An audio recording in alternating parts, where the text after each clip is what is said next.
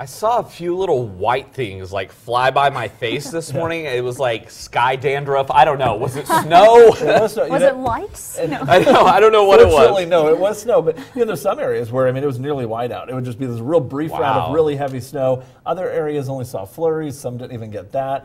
What everybody got, though, was the wind. Oh, yeah. That is not going away just yet. Breezy weather tonight.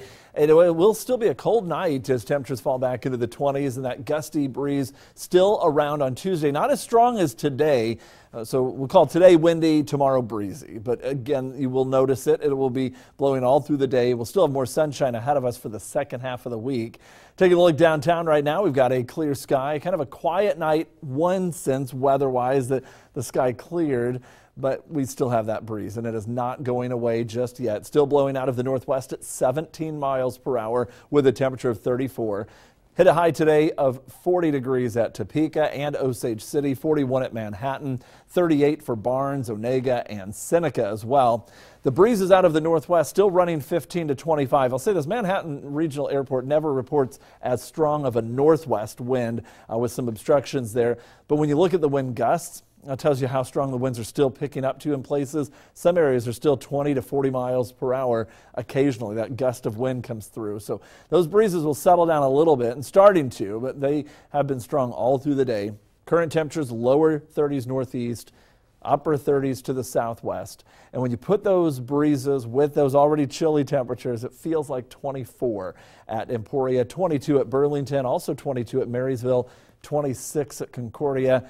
A look at KSNT Future Track for the wind chill at 10 o'clock, teens and low 20s, dropping down into the upper single digits northeast, lower to mid-teens everywhere else. And through the day tomorrow, because it will remain breezy, we're going to have a hard time warming up the wind chill out of the teens and 20s again for tomorrow.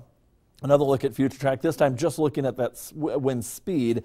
It will remain 10 to 20 miles per hour out of the northwest tonight, and then relaxing a little bit at times, but not until late tomorrow. Still 10 to 20 at 3 o'clock.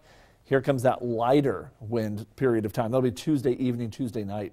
Tonight down to 22 degrees. That breeze will make it feel like it's in the teens. Your KSNT Storm Track 7-day forecast. Kind of ups and downs, 30s, then 40s on Wednesday, 30s on Thursday, back to the 40s on Friday, and occasionally a little breezy. Over the weekend, the winds really start to return, it looks to be, into Sunday and Monday.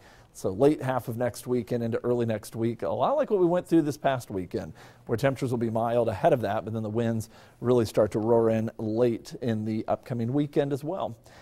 Look at some of the scattered clouds south of Manhattan from Kathy Brace, and the setting sun yesterday evening from Larry Fisher taken near Topeka. That was one of those rounds of heavier snow that blew through, sitting through the mobile app from Holton.